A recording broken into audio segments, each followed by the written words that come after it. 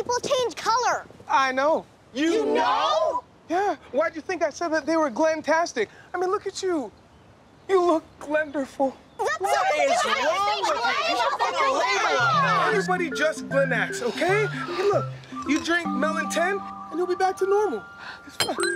Oh. Okay, and that was the last one. Oh. But I can give you any other flavor for free, huh?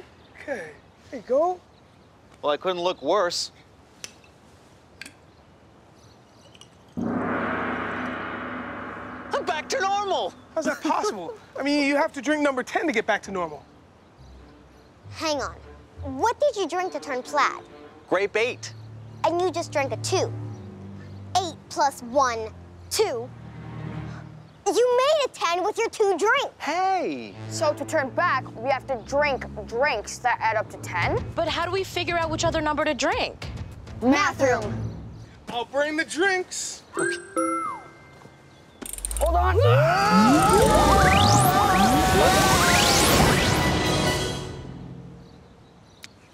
Guess I'll just go.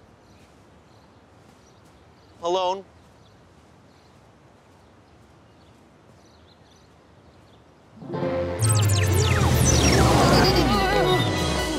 Greetings, agents.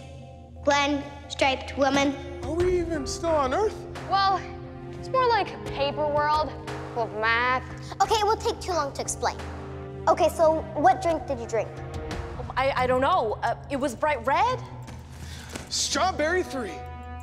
If you drink a 3, we want to know which number you need to drink to get to 10. Math room? Generating equation. Wait, I know this. Math room. If you add a number to 3 to get 10, you could also subtract 3 from 10 to get the same number. 10 minus 3 is 10, 9, 8, 7. 7. Tuna melon number 7. All right, it's not the most popular flavor.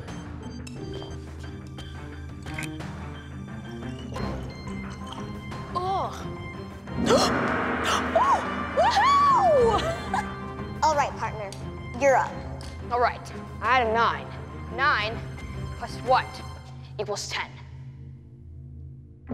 Also known as 10 minus 9. 10 minus 9 equals 1. I need a 1. A plum number 1. Now that is a popular flavor. I just sold the last one. Choo-hoo!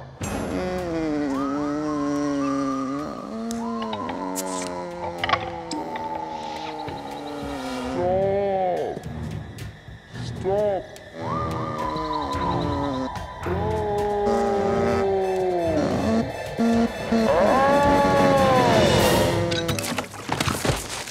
Yes! I wasn't thirsty anyways. Nice going, partner. Thanks. Goes. Not bad.